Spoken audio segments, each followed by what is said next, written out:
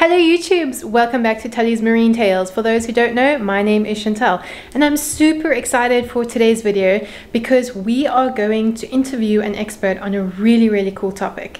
So I'm a marine biologist and my research specialty is in sharks and rays, but I'm mostly focused on stingrays. That's like where my super specialty is. And I'm not really up to date with like what is going on in the great white shark world, but I have heard a ton of rumors and stories and all kinds of things about the great white sharks here in Cape Town where I live, how they've pretty much disappeared over the past couple of years, and there have been so many stories going around about why they're gone, where they've gone, what's happening, and there's so much confusion and misinformation out there. So today I am on a hunt for the truth. I am going to speak to an expert in this area. She's going to explain to us what's going on, what is true, what is not true, so hopefully we can get to the bottom of this.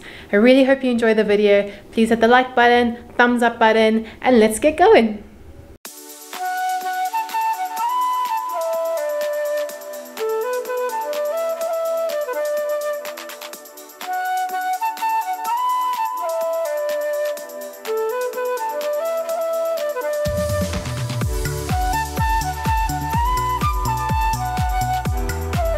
Yo guys, it's so windy in Cape Town today, it's ridiculous, but we're going to be on our way. I just wanted to say, what do you guys think of my new mask? It's got sharks on. How cool is that? And it is made by recycled plastic. It's a local eco-conscious brand here in Cape Town. I'm going to link them down below. They're called Activewear. They make the most beautiful masks and tights. Please go check them out. Yeah, if you need a new mask or new tights.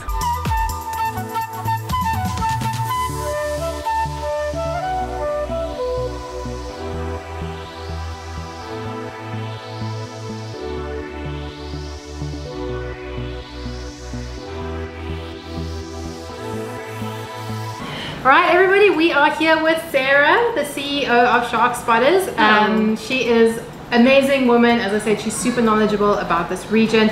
We actually have a very cool map behind us of False Bay, which is the bay we're going to be talking about. So hi Sarah. Hello, thank you for having me on your YouTube channel.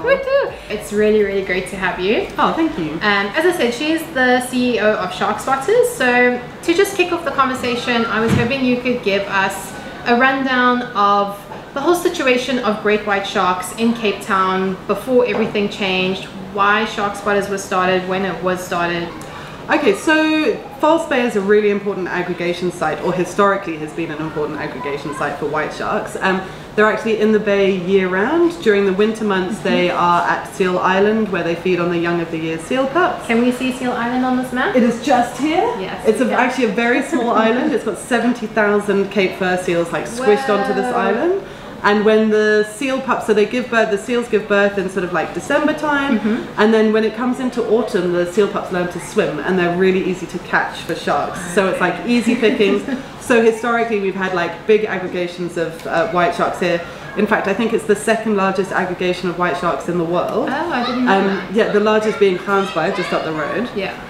And so they aggregate there, they feed on the seal pups, and then as the seal pups grow up, they become predator aware. They're a lot harder to catch. And at the same time, that's sort of when spring and summer starts, the water warms on the inshore here in False Bay, and then the sharks would move to the inshore where they feed on fish and stingrays and other smaller shark species.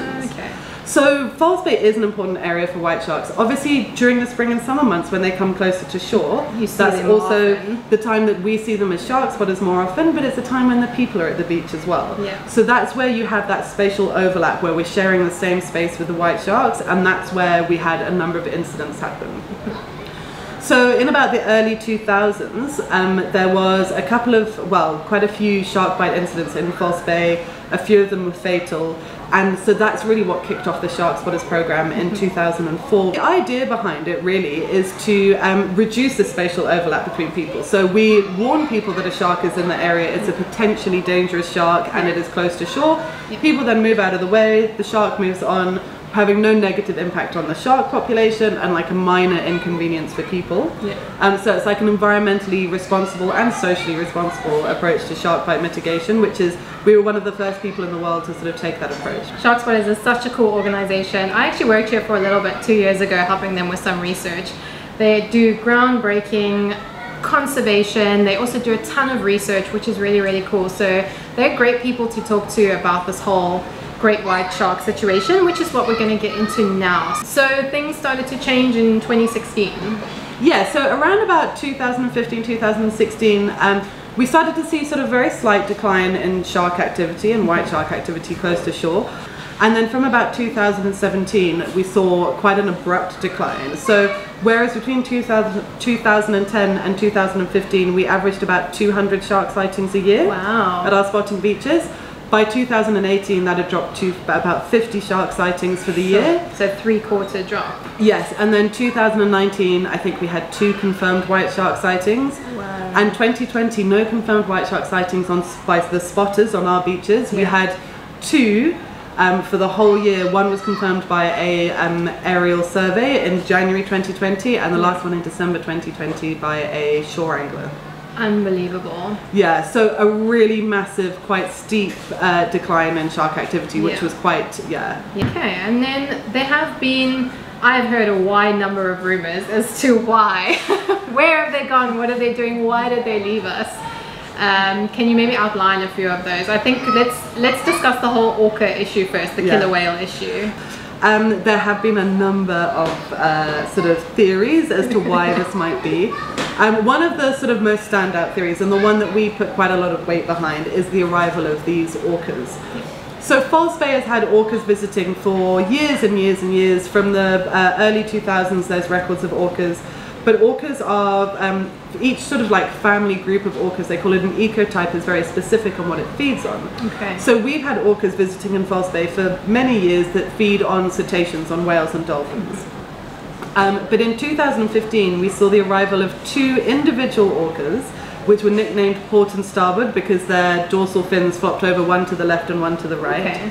Then in 2017, so they were seen on and off over the next couple of years. In 2017, they came to False Bay and to France Bay.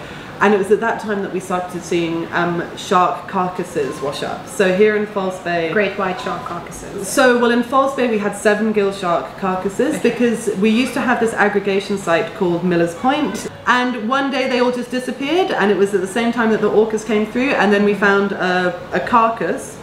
And we're very confused as to exactly what had happened, why all the 7 gills had disappeared, why suddenly we found this carcass.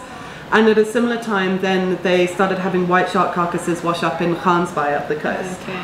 And so what they did was they took the carcasses and they did necropsies, and they found these really strange like puncture wounds on the carcasses, and they weren't quite sure, and they asked around in the scientific community, and turns out it pretty much sure, well, yes, 100% sure that these carcasses were predated on by orcas. Whoa.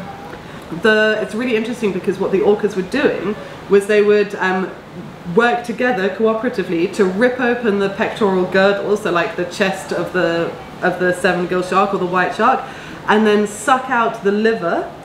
Because obviously the liver, I mean, in a white shark, the liver is 1/3 of the body size.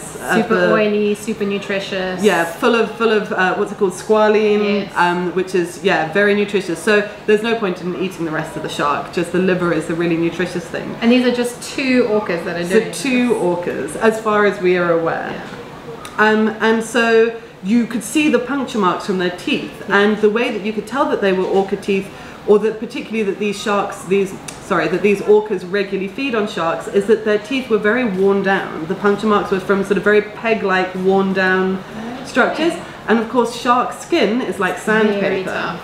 So if you're regularly eating sharks, you're wearing down the dentition on so really interesting. So do you think the white sharks have left the area permanently, or they're sort of hanging around and then... I've got no idea. And I don't think we have any, I don't think, and there's no way to know. I think that's the really tricky thing, is there is no way for us to answer these questions really until something changes again, some of them. But the orcas have been coming back, and so that's the thing, we don't know. They're presumably coming back because there's a lot of prey available for them here. And in instances since then, back in 2017, I think 2019, they were seen feeding on 7 gill sharks at Seal Island here. They were seen feeding on a bronze whaler shark in Miller's Point. Wow. So they obviously, I mean, they just came, they happened upon False Bay and were like, oh my god, Shark Central, this is amazing. And so it just seems that the white sharks were just like, yeah. This is just, it's such a different way of thinking, because we always see the great white shark as the top predator, the beast in the ocean, you know, Shark Week and, you know, the Jaws music. And now we have the cute, cuddly killer whale that everybody loves. There is nothing cute and cuddly about killer whales, I'll have you know. They've turned into the top predator of False Bay, and they have literally chased the great white sharks out of this area. So it appears. So it appears. So, I mean, yeah. So we are scientists, so we know that everything comes with a pinch of salt. This is probably one of the contributing factors to why they are not here. Are there any other sort of theories or reasons why scientists think that they've left? Well, there's kind of a million theories, but one of the other sort of theories that has gained a bit of momentum is the idea of this demersal shark fishery. So off the south coast of South Africa, there's a demersal longliners that targets sharks. It's soup fin sharks and smoothhound sharks, and they've increased their effort a lot over the last couple of years. In fact, since about 2015, 2017. Okay. So they're taking out a lot of soup fin sharks, smoothhound sharks, all the kind of smaller shark species. And the thought is that these are prey for white sharks, that it's an important part of their diet, and that therefore, that by decimating that shark population, that then that's having a knock-on effect with the white sharks. Have there been any dietary studies on white sharks to show that other sharks are an important part of their diet? But having spoken to Dr. Alison Koch, who used to work at SharkSpotters, she's a marine biologist and basically did all her life's work on white sharks in False Bay. She was saying that sharks are an important part of the food source, but they're not the most important part. And the really important dietary, really important parts of the shark's diet are the seals that we have during winter, and then the fish and the skates and rays that we have on the inshore. It's not to say that I don't think that it has contributed. It's quite likely that it has had some impact, but I don't think it's the overarching cause of the white shark disappearing. So the demersal shark fishery doesn't really explain why, particularly if it's diet related, because we still have an awful lot of Cape fur seals here who are basically sunbathing at Seal Island, enjoying themselves, having not had any predators there, or well, yeah, no white sharks at least for quite a number of years now. And we all know that climate change is a thing, and the earth is changing and the oceans are changing. Do you think there could be something involved with that? So maybe temperatures are changing, maybe currents are changing. Could that possibly have an impact? We don't have these long-term data sets to see these long-term changes in environmental conditions to see if that is what has possibly caused it. So we've been collecting data on white sharks for it's about 15 years now, which is a long time. We've seen patterns. From that we're able to say, okay, well, we know that during 1 year we'll see the shark behavior change at the winters there at Seal Island, but over a long period of time, it's still 15 years, it's still not really enough to tell. That's why it's so important that we continue collecting data, we continue doing this research so that we can see over a long period of time, because anecdotally people said that in the 1990s there were no sharks in False Bay, it was very quiet. So perhaps this is a long-term pattern. Maybe like a decadal trend or something. Possibly. So I think, and I do think they'll come back with no scientific basis at all. Just like a feeling. Just a hope. So trying to be a marine biologist and study the ocean is always really difficult. As we said, we don't know what is happening out there, what is going on. We can try and look at the data we've collected and try and make good guesses about what's going on. We made a good guess about the orcas, but other than that we really don't know what's going on about them. And I'd just like to make a quick side note and say that great white sharks are the most studied shark in South Africa and probably the world. And we still can't even make we know so little about them good decisions about what they're doing. Yeah, it's really hard. There are thousands of shark and ray species all over the world that we don't even have any data on. So there's just there's like so much opportunity, but it's also it's mad to think that we and everybody says, well, what happened to them? And we're like, well, we don't really know. and we can't ask them, although people sometimes seem to think we can.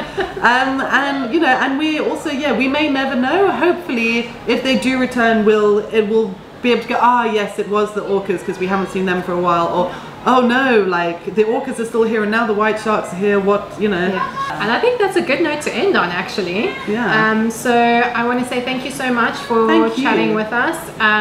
If anybody has any questions out there, if anything was unclear, please just pop it down in the comments below. I'm happy to also suggest like further reading or further information. I'll put some links down in the comments below.